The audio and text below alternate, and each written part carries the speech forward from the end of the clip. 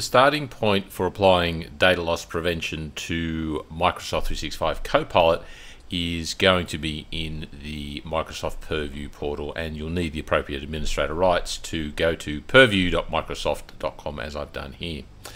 Now, what we need to do as a starting point is go to the Solutions option on the left and select Information Protection. This is because DLP for Microsoft 365 Copilot requires sensitivity labels to be in place and basically applied to documents. So I'm not going to cover off how to create sensitivity labels. I'm just going to assume that they are already in place. Now you'll see here I already have a sensitivity label which I'm going to target called confidential. So your sensitivity labels need to be in place and also applied appropriately to documents in your environment. Now once we have that, the next step is to go back to Solutions here and select Data Loss Prevention.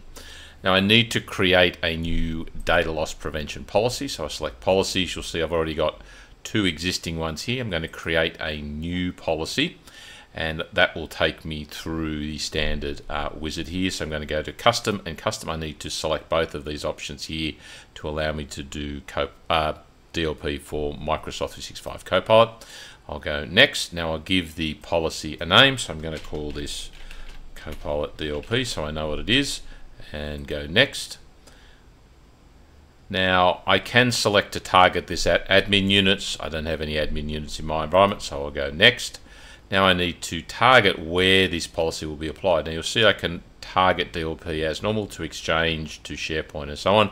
Right down the bottom I have Microsoft 365 Copilot, which is what I want. Now you'll notice that when I select that, automatically all the others are basically disabled. So a DLP policy for Microsoft 365 Copilot can only target just Copilot. Now over on the right you'll see that I do have the actions that allow me to target this DLP policy at different sets of users if I want, but generally I would recommend that you target all users and groups, but you can do specific users if you want. So once we've selected Microsoft 365 Copilot, I go Next. Now what I need to do is, because it's a custom policy, I have to define my DLP rules and settings. Now I need to go in and create a rule here. Alright, so I'm going to call this, for example, something like Rule 1. And what are the conditions here? So I'm going to go down and say when the content contains, alright, scroll down here, and then I'm going to add the option for sensitivity labels. Now with DLP for Microsoft 365 Copilot, that's currently the only option we have. When we select the sensitivity labels, you'll see there are the options that I highlighted when I view the overall sensitivity labels here. So I'm going to select that bottom one and add.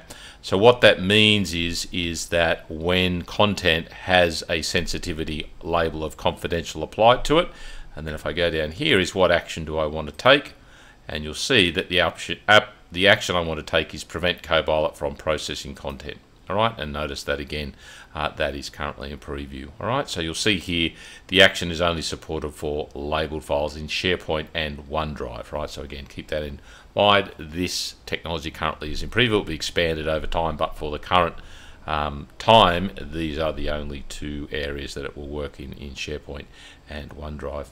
I can add more options. I can modify the rule if I want, but I'm going to keep it simple and just use that and save that and then move on to the next area. So again, what I've done is create a DLP policy for Microsoft 365 Copilot, and the criteria will be is it has a label, the document or the item or the data item has a label called confidential, then prevent Copilot from generating or using that to generate content.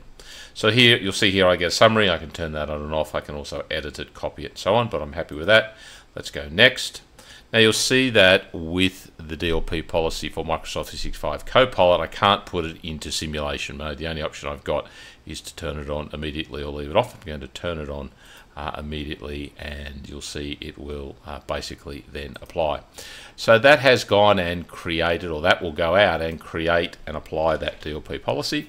Now, the important thing to remember is the DLP policy generally won't be enacted immediately. It might take a number of hours. It may even take a day or two for it to work through all the data, depending on the size of the data store that you have in place. I've gone done, and you'll see that the policy now appears there. I can go back in, I can edit it, change its priority, and whatnot. So that is ready and good to go. Now, what I'm going to do is just switch over to another tenant where I have a similar policy already in place to show you what actually happens once the policy has fully been enabled. So in this case, I've got a document that is stored in my SharePoint environment, and you'll see that it already has a label called confidential. So my DLP policy in this tenant also targets a label called confidential. So this document here called Copilot DLP demo has the appropriate label for protection on it. So now that I've done that, I'm going to go to Copilot here. So what I'm going to do is I'll get the URL of the appropriate document that has the protection, and then in my biz chat here, I'm just going to ask basically Copilot here to go in and summarize that document, right? So I've taken that URL. Let's go in and ask it to summarize that document. Let's see what result we get back here. And we should find that you'll see that it indicates to me that the document is currently protected and it can't use that document to generate new information. It gives me a link to the document. You'll also notice that it indicates that that document is set as confidential, which is what we expect, but you'll notice that you cannot generate information because the DLP policy is preventing that, because the document in question has the label attached to it that the DLP policy is looking for, right? So in summary, how all of this worked, how we got to this point, is we needed to firstly start off by going into our Purview portal, creating a new DLP policy that was targeted directly at Microsoft 365 Copilot, and we did that thanks to the ability or the existence of data labels which need to be in place prior. Once we have done that and saved that and applied that, we can then make sure that if we do have a situation where the data that has been labeled is wanting to be prevented from using within Copilot to, for example, generate new responses or to be summarized, once that DLP policy has been applied, you'll see I get that result where I can still access the document, do what I need to do if I have the appropriate permissions thanks to the label, but the label is going to indicate to the DLP policy that that document cannot be used inside Copilot to generate new information or to be used in any of the processing. That's really how simple it is. So the starting point is to create the DLP, or is to have the data labeling in place first, applied to the data items, then create a DLP policy that targets those particular labels, allow that to apply across your environment, and then any data that is labeled with that sensitivity label will be prevented from effectively being used inside Copilot. So that's what's involved there. So hopefully you've got an idea of how to set this up and what the results are when you do put it into play.